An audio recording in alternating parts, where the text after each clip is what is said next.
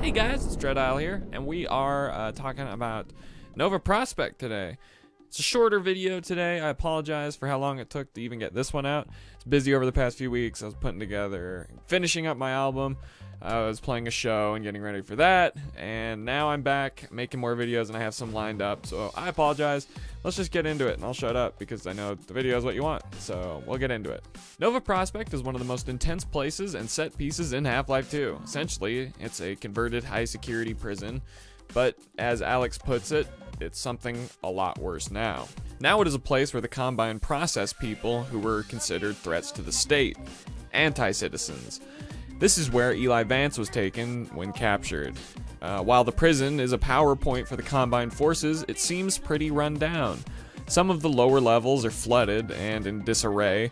Head crabs and zombies seem to have gotten in. Nova Prospekt was modeled to be similar to Alcatraz and was originally supposed to be a large depot-like structure. Sort of like a shipping center or a place to build airships. You can even see the resemblance to the depot, as it was called in the beta, later on further in the prison system. So as we stated before, Nova Prospekt was for processing anti-citizens. Well, what does processing mean?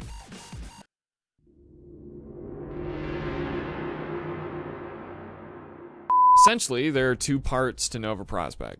The seemingly older, more run-down prison area and the more internal area with higher security and more technology.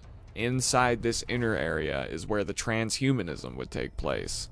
Essentially, the Combine took the prisoners and would, through various means, transform them into Combine soldiers.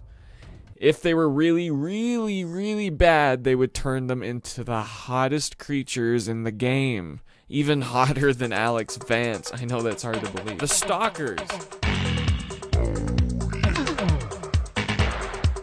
They're beautiful, okay? You're stalker shaming.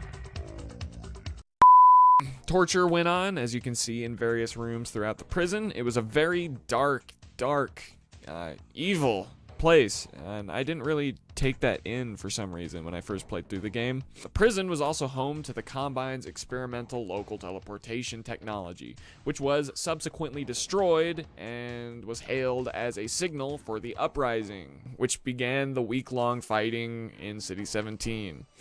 At some point, Judith Mossman, our beloved traitor, was stationed here, since you obviously run into her. She helped them build their teleport, since the Combine have no knowledge of teleporting locally inside this dimension. There are other interesting things about Nova Prospekt, such as, some of the security defenses, the antlion thumpers that get to be activated, antlion storming Nova Prospekt.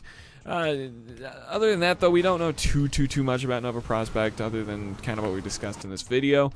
And if you have more to say about it, please comment below and let me and the other viewers know. And I will be getting some of these other videos out soon. I just had to get at least something out to you guys since it's been a few weeks. I apologize so much for that. Won't happen again. Love you guys. Thank you for watching, as always. And fuck off.